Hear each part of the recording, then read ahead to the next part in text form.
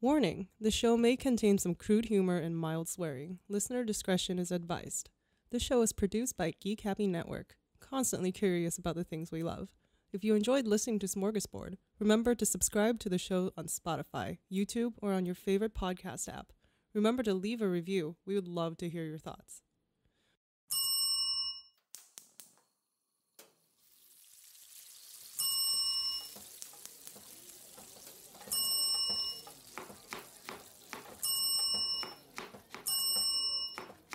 This is Smörgåsbord!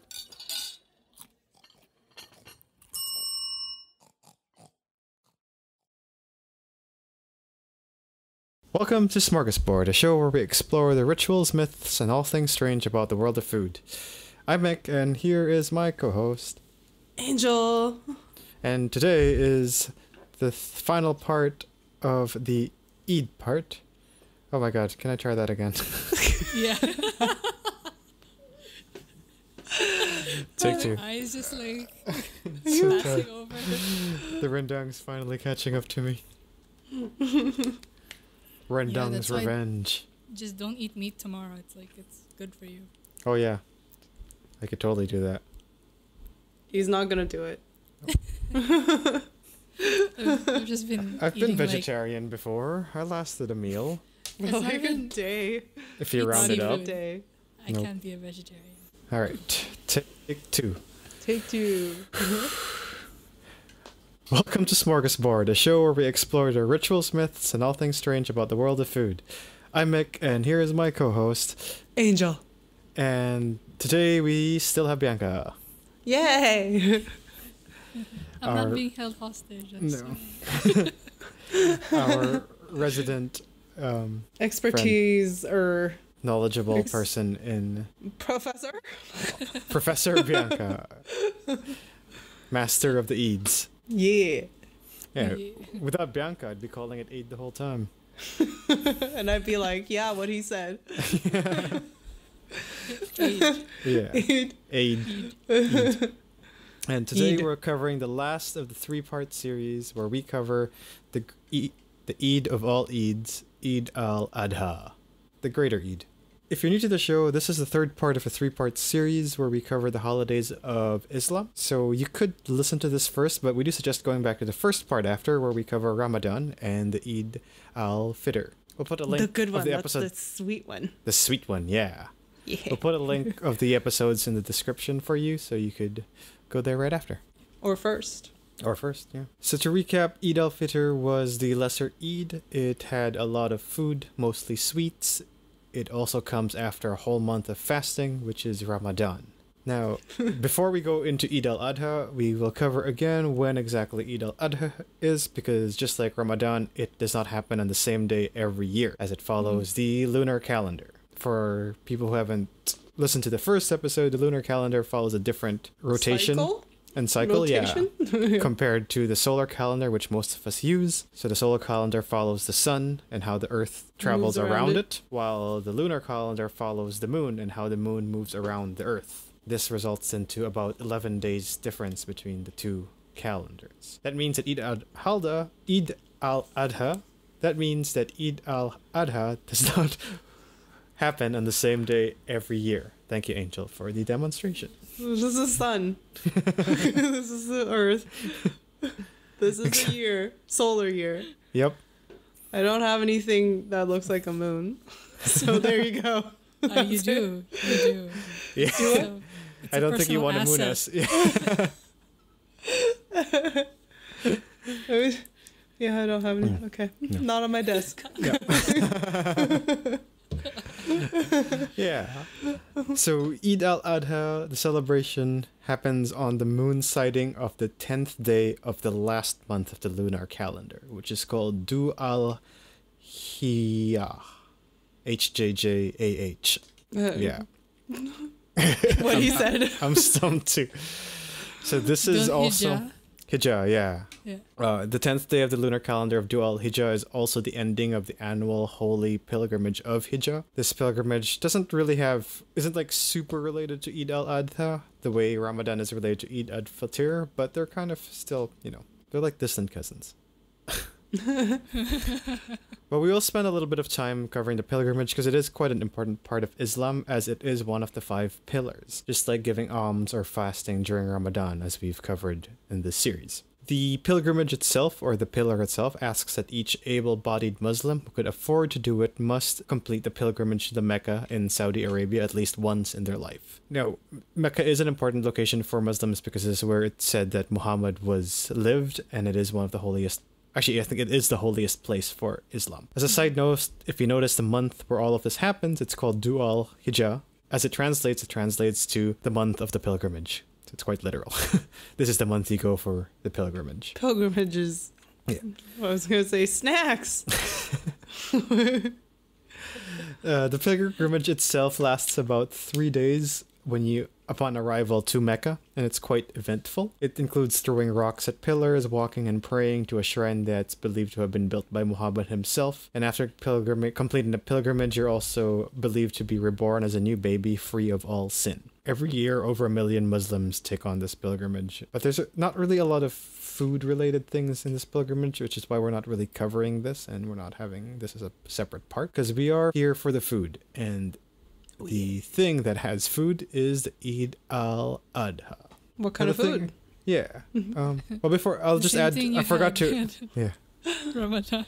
Pretty much, yeah.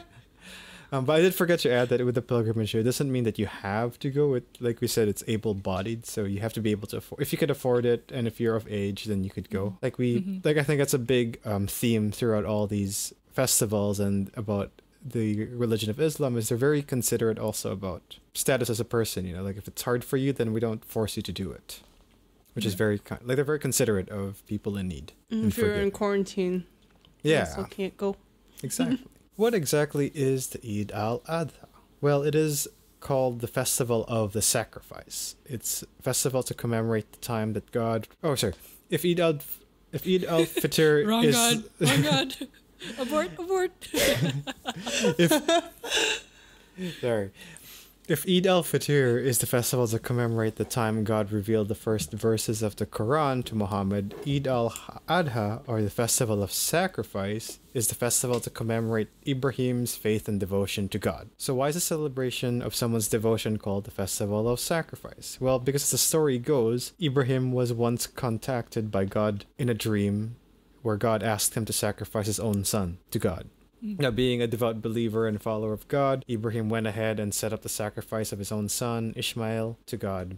But just as Ibrahim was about to swing the axe to kill and sacrifice his son, Ishmael, God stops him and asks him to sacrifice a lamb instead. He says that God was just telling Ibrahim that it was just a test to test Ibrahim's faith and devotion, and that he passed the test. Now, before any Christians and Jews start hating on Muslims for such a insane story of sacrificing your own son, this story is also part of the Christian and Jewish faith, but just having different names, Abraham and Isaac.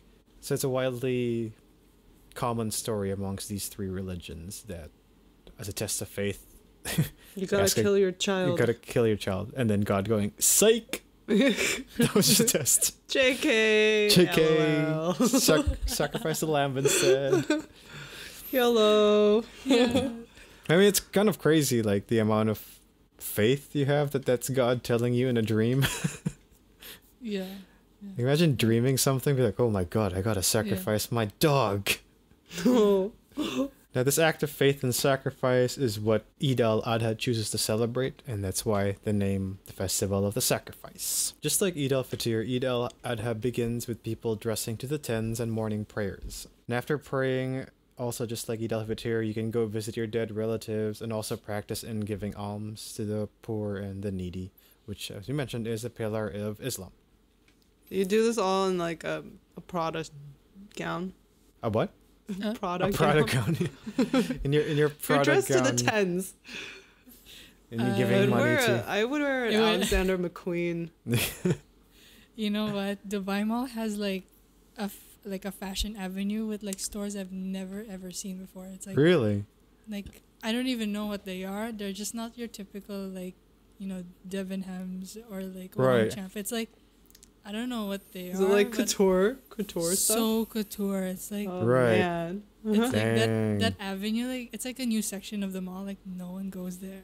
It's like it's so bright, like gold and silver. I don't know. Dang. Oh yeah, instantly they'd be like, I smell peasant. Get out. A rat. There's a rat. No, seriously. And each store has their own security guard. That's how high fashion is. Like, I don't even know these names. They're like, it's from Milan. I'm like, okay. Like, the only store that I recognized was Leica, like a Leica store. Oh, they have an actual Leica store. That's so cool. Yeah, the cheapest camera is like $4,000 dollars. Dang. Celebrating Eid Al Adha in style. In style. It's like 2 months of Serb right there. I'll have my McQueen gown and my Leica. My Leica purse. Like, no problem. Just holding the sun. Yeah. Which, by the way, it's a little speaker. Oh, cool. Oh, I thought it was. I thought it was just like a grinder that you had. Oh. I guess it does look like a grinder. I have a similar. It's like gold. Oh. Yeah, my friend gave it to me. She's all like, "Isn't your car speakers fucked? Here you go. Have a little Bluetooth speaker." I'm like, "Oh, cool." Oh, nice. Nice. But it lasts like 10 minutes. Oh. It dies. Might as well keep it plugged in. Yeah, I can't. Oh. My cigarette lighter is busted too. Oh. GG. Oh. Yeah. You need to put a generator in your car. I do. It's a true relic. I just keep breaking it too. Hi there, my name is Kanyeki Kamawe, and I'm the host of the Represented Podcast. No matter who you are and no matter where you come from, we each have a story to tell. The Represented Podcast explores individuals' life stories with the hope that we can identify with or learn from them. Subscribe and listen to the show on YouTube, Google Podcasts, Apple Podcasts, or even Spotify. You can also check us out on the Geek Happy Network website. That's geekhappynetwork.com. Finally, follow the show on Instagram at Represented Podcast to keep up with the fun stuff. Love to see you there. Peace. But anyway, Yes. back to Pradagans. Yeah, so after praying, you can visit your dead relatives and practice alms. It was just really nice to see like that in both Eid Al Adha and Eid Al Fitr, you're still trying to provide for those in need while also sharing in the greatness of your own faith. So it's like, I get to be fancy, but I also get to help people be fancy too. Nice. Once you complete all of this, and it's off to your friends and family for gift giving and just a big, massive feast. Gifts during this time can be anything from money to clothes. It can go, and the festival itself can go anywhere for 2 to 4 days, depending on your country. Another similarity of this festival is that you're also not allowed to fast during Eid Al Adha. Does this one have a multiplier? No, there's no Okay, multipliers. not like the other one. Yeah, Where you fast Ramadan for 6 days and and it's a year. Yeah. No, that you do that, you already done that, so you're already good for the year, right? No, you don't need to fast anymore. Yeah. Ever. Well, for the year, I guess. But as Smorgies, we're here for the food. And when it comes to Muslim celebrations, as we mentioned, Eid Al Adha is the greater of the festivals. The highlight of, I guess, one big part of Eid Al Adha is the Qurbani, which is the sacrifice. So just like how Ibrahim sacrificed a lamb, so must all Muslims sacrifice an animal to celebrate Eid Al Adha. This is the Qurbani, and it's like we mentioned, this is the Qurbani, and it's a requirement for all the Muslims. But of course, there are some exceptions again, just like how there are exceptions for Ramadan when it comes to fasting. The exceptions here are for people who do not have wealth equivalent to 52.5 tolas of silver, which totals to about $416 Canadian. Also, people who are exempted are people who are not of sound mind or children. These exemptions are pretty much also the same exceptions for people who should be giving alms. Right. So again, like here, it's like everything we've seen so far, they're kind of considerate for people who can't afford it and stuff, and instead help them out instead of, make them suffer more. But if you just don't want to kill an animal... Now this is where you could also pass off or delegate your Qurbani and getting someone else to do it for you, or also just donate it so then all your Qurbani can just go to someone in need instead of for your family. Right. Mm-hmm. Okay. When it comes to animal of choice, it doesn't have to be a lamb like Ibrahim. It can be lamb or sheep or a goat or a cow or a camel. Now, depending on the size of animal, it can count for one person, or like a sheep or a goat counts for one person, or 7 people. So like a cow or a camel can count for a whole family, or 7 people. Yeah. Sounds like a bloodbath. It's just one of those things that are still like old school. Yeah. But, like I was like reading like a story about like how like for some kids they have to like see it. Yeah. Yeah. It's Yeah, like you one of do. those, especially if you're a boy, it's like Yeah. yeah. You do have to kind of experience it. Like, you could pass it off, but that's just more of like in today's world where with the prevalence of like food for people of privilege, you can just donate your share and have them kill the animal remotely, because you can't really, it's kind of useless to kill the animal in Canada if you're going to donate it to someone in, I don't know, like India or something. Right. So you might as well pass it off to someone in India. But it is kind of still part of the old school tradition for sure that you have to experience the you don't have to conduct the sacrifice, but you should at least be there for the sacrifice. Mm-hmm. A big part of it is because when you sacrifice the animal, you should also recite the prayer of Takir, which is Bismillahi Allahu Akbar, or essentially in the name of Allah. So you don't have to say it out loud, but you do have to kind of say it as the sacrifice is being made to complete the Qurbani. Now, there are also some rules of how or when to sacrifice your animal. One is, of course, this animal has to pass halal. It can't just be any animal. It has to be at least an animal that's halal. Yeah, all those rules which we covered in the last episode. Now, while you're also allowed to prepare or select your animals beforehand, the sacrifice must happen during Eid Al Adha, which is the 10th to the 12th day of that month. The animal has to be in good health, and there's also a long list of different rules of what good health means. It could have things like the animal can't be blind or missing an eye or missing a tail or a horn or having a lame leg or being super fat or super thin.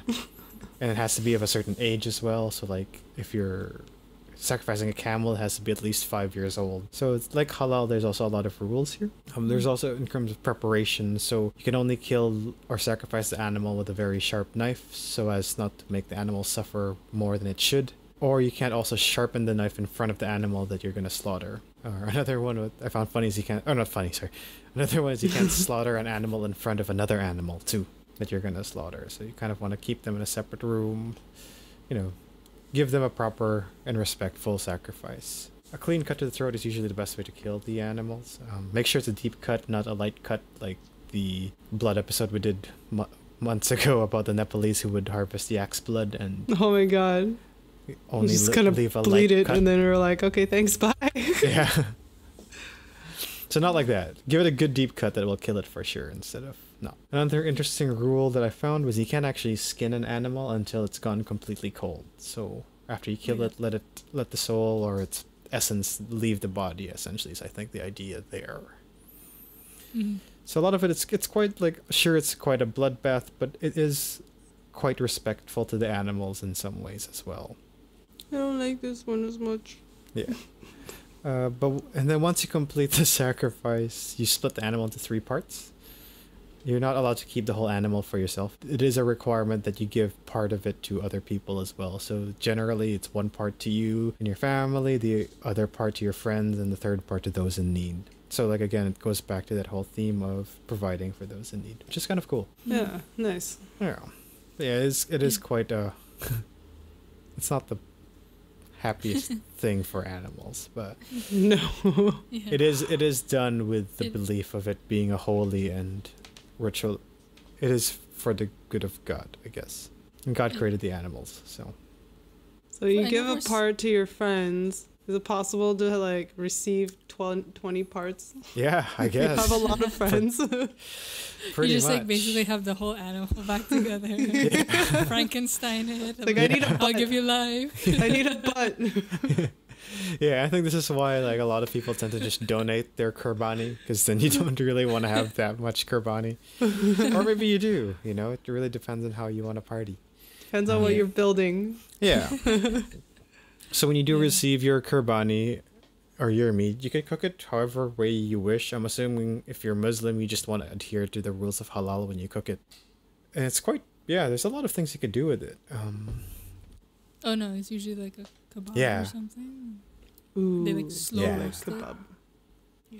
Everything in Dubai is good. Yeah, and it's generally just roasted. You roast the meat and then you get to eat it with a lot of other food too. Because as we mentioned, Eid Al Adha is a feast. Qurbani isn't the only food you'd be eating during this festival. As we talked about before, if Eid al-Fitr is known as the sweet Eid, Eid Al Adha is the savory or salty Eid. The food here will include a massive smorgasbord of savory vegetables and meats, from curries, soups, stews, and everything you can imagine. As long as it's halal, I guess. Curry. Yeah, because similar to Eid al-Fitr, the food served on your table will depend on where you live. There will be some overlaps in dishes even between Eid al-Fitr and Eid al Adha. One example is ma'amul, which is a cookie or ball-like pastry with dates and nuts.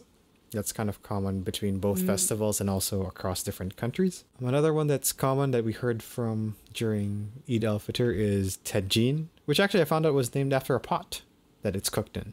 The Moroccan tajin. Is it pot shaped? Well, the pot shape is called tajin. Yeah. Oh, okay. So that, Cool. that, as we mentioned, was a slow-cooked stew with a mixture of meats and vegetables, spiced up with cinnamon, saffron, or turmeric, with some fruits as well. Fruit? That one you eat with couscous. And yeah, sure, Angel, you could eat it with quinoa, too. Quinoa. Quinoa. Yes. Quinoa. Yep. Quinoa. Now, just like the last episode, I can't go through all kinds of foods, so I'll just have a few highlights here. One dish you may come across in Turkey is oruk, which is baked meatballs with walnuts, herbs, spices, bulgur dough, which is a kind of wheat. Bulgur dough. I heard burger dough. Yeah, me too. Bulgur, Bulgur. It's like a kind of wheat. Okay. Apparently, it gets old really quickly, so you want to cook with it fast. Immediately. But this sounds good. Walnuts with meatballs, herbs, and stuff. Yeah, no, that sounds great. Another one you might see from around different countries is biryani, which is rice dish with chicken and yogurt and if I have to give up beef rendang, I'll probably just go for biryani. This sounded so weird, Yep. but yeah. You can have my share. And because it's rice. So in India, it's usually made out of mutton when you serve the biryani.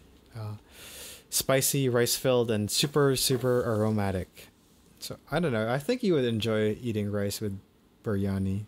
Because it's like a lot of spices and there's a lot of flavors and it just smells... It smells like food cologne. But like edible. It's just... It's so good. I love like digging into it because it's like you find chicken like randomly. Yeah. Like, so it's like because you have to mix it first. It's like the chicken episode with it, or you kind of like everything's just cooked together. Yeah. Yeah. I'll try it. I will try it. I know there's like a African fusion restaurant in downtown, Simba's, that has really good biryani. Yeah. Oh, I know where it is. Another dish you may find in India is nali nihari, which is slow-cooked lamb or beef cooked with its bone marrow and spiced with coriander leaves. I think I could go with this one too. I don't know. I really like bone marrow, so this one would be really good. It's fatty delicious. You're just like I don't know the difference between coriander and cilantro. Coriander is the plant. I thought they looked the same. Usually, yeah, it's the same thing. Oh, okay. They usually refer to coriander when it's in seed form, but coriander is a cilantro plant. Yeah. Something. Oh, okay. So I'm assuming neither of you have that weird cilantro problem. I like cilantro. Where some people, okay. Some people have like a gene that makes cilantro taste like soap to them. Oh, that's me. Oh, really? Test. I don't like cilantro. Shit. Oh. Hello. Vancouver loves cilantro. There's a lot of cilantro. Vancouver loves cilantro. He loves. So, I ordered maybe like a soup and then just like they dumped the whole that's gross. plant in there. And the whole thing tastes like soap to you. Yeah. It does. The cilantro is good in like small doses. Yeah. Amounts. Yeah. I think I ate too much Mexican food to not like cilantro. Do you think they like cilantro here Wait till you have some like Yeah, Mexican so food. like- It's like in everything. And I know Chinese, some cuisine in Chinese use a lot of coriander seeds. That one is like so crazy because then it numbs your tongue Try. when you have too much coriander seeds. Num tongue. Yeah. It has some num tongue. I don't know. I'll have some num tongue for you. Num tongue. Num tongue. That should be a video episode where we just eat coriander seeds. Let's see how much we need to eat to Sounds- sound like this. And then, lastly, in the Middle East, a common dish you may see there is roast lamb. I got hungry. Yum That's yum. my Yeah. favorite. Another dish there is makluba, which is it's vegetables, meat, and rice layered in a pot, and you flip it around, and then you pull the pot out, so it's like a cake with rice, vegetables, and meat on top of each other. Mm-hmm. So they're all cooked. Yeah, I've seen that actually. It Sounds good because then it's like an upside down. it like cake. absorbs all the flavors. It's a yeah. rice cake, Mm-hmm. Yeah, so you can see that but it's not 100-layer No. cake. this one you cook all together instead of one layer at a time. Not in 20 different easy bake Yeah. ovens. Nope. You're gonna blow your power. That's why we have a gaffer, right? For the easy bakes. Plug it into outside. Every single outlet. Yep. Yeah. So yeah, you can see with Eid Al Adha, like there are some similarities with Eid Al Fitr, but it is very much more focused on sitting down and like feasting. feast Instead style. of I think Eid Al Fitr Yeah. has a lot of more social. You talk with your neighbors, you give each other sweets and stuff. This one is like you give your neighbor their meat, and then you go home with your meat, and you just like meat part. Oh, Eat your meat all night. Ain't no party like a meat, Meat for the party. So what do you guys think? Do you prefer Eid Al Adha food or Eid Al Fitr food? They're both the Yeah. same. I just Eid Al Adha like passes over me because it's like it happens during school time for me. Right. Usually it's like last week of summer or school time. So Oh. it's like it's usually a holiday, but then it's almost like Eid Al Fitr. Like it's just we're just eating again. There's fireworks again. And there's more Nice. celebrations. Yeah, this one I had very little background about it, so I was like very surprised when I was like, I knew it was the festival of sacrifice. I didn't know it was like this hard. Right. Oh, so you got to see a lot of the sacrifices too? I didn't get to see Oh. it. No, not in Dubai. I think those I have no information Right. about it because everything in Dubai is halal, but I just don't know where. Like Right. Maybe if you didn't go to the Right. VIP line Yeah. of the butcher, you would see it. You can't No. be in the back room. That's not where it happens. But there are farms. There Right. are certain farms where you can pick Oh, the cool. animal that you want and you just pay for it. Oh, nice. Because I remember when I was young, we went to like a cow farm where like this is gonna be Pick the one that you Yeah. want to eat. No, no. It was a field trip. It wasn't like Yeah. Oh, okay. You're not like Yeah. Betty over there. Betty with the earring. Oh, that's good. Yeah. Betty looks especially plump and Tinder juicy. for animal Yeah, pickings. yeah. I just remembered it. I was like, we actually went to a cow farm Right. when I was younger, but it wasn't like anything about Eid. But it was just like they just wanted us to see Okay, the farm. cool. Yeah, yeah. It's just the thing that a lot of people are fighting against. Is like they were like, I didn't understand it at that Yeah. time, but I guess in Dubai, it's just the way Yeah. it is. Fair enough. Mm-hmm. Yeah. Yeah. I personally prefer, I think, Then- the savory foods more than the sweet foods. True. Depends on the day Oh. for me. Yeah. Sometimes I want all the sugar. Sometimes I want all the salt. So So the spam day was Yeah. definitely you're in a sugar mood now Salt because of day. the salt, all the salt you Yeah. had. Yeah. yeah. I'd definitely go for Ramadan because it's like 30 days Yeah. of fun. I thought it was really. It was really fun for me. I think for a lot, it seems there. like Ramadan isn't like this soul-sucking month. It's more of a, it's sure we're fasting, but we're also eating. I don't know. I feel like it's like you get to like, as I was growing older, it's like people are like more open. Yeah. Like it's just like a joke. Right. Because you can't smoke, right? Because like for my uncle, they used to have like a designated smoking area. Okay. So they would just like maybe just stand there and not smoke and just like just stand there. Take your smoking break. Yeah. Oh, like, cool. just bond over the fact that they can't like smoke anything. Oh, cool. Yeah, because like you're still getting the social rewards, just not the nicotine. Sounds healthier. Because like it's not like it's actually the withdrawal is really bad. I can imagine. Yeah, for my uncle, his like tradition is like as soon as you hear the mosque and the prayer, he just like starts like lighting his cigarette. He already has it in his mouth and he's just like waiting with the lighter. The sunset yet? No. Okay. Yeah. Help now. Okay. He was like the happiest person at the end. That's funny. That was his iftar. Right. Yeah. Once you get your nicotine fix, you're like, Yeah, fair enough. And people were very respectful. Yeah. Like for us, it was, what is I gonna say? It's like it's not like they just tell the general public that people shouldn't really be drinking water in public. Like, you can do it at home if you're not Muslim, but just, when you're around Muslim, it's like be respectful. Yeah, that's cool. Yeah, you probably don't want to be walking around with a big ass cheeseburger during the day. Yeah. Yeah. Fair enough. Yeah, it's fun. Yeah. And just as you eat that cheeseburger on the DL. And you eat it early in the morning. You walk around with cheeseburger stank. Oh man, make everyone jealous.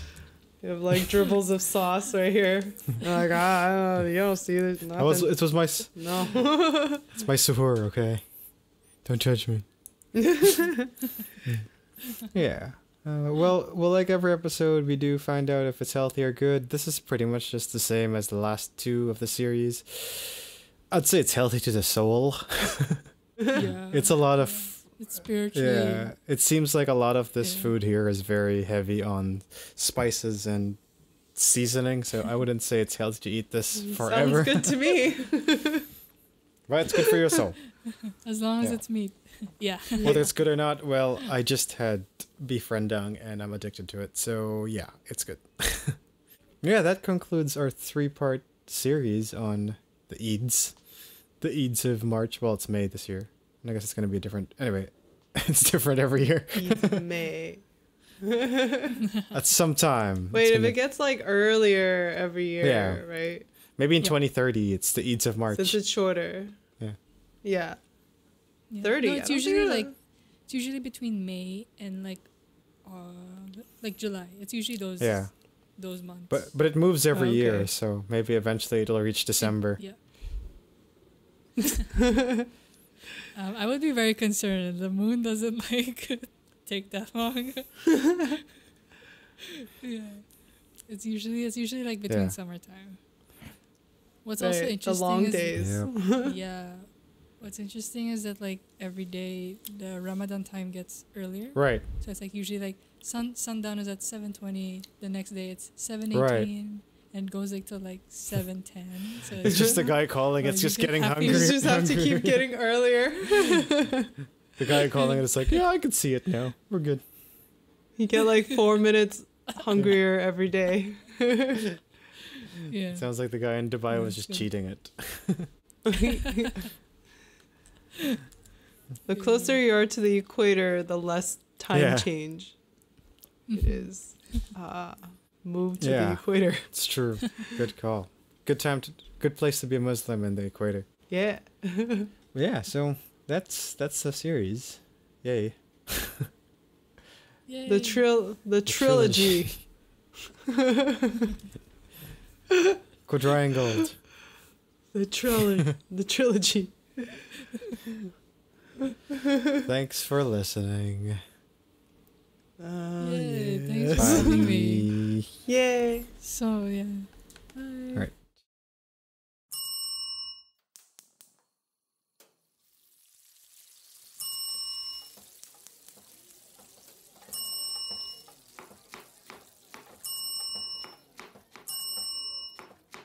This is Smörgåsbord.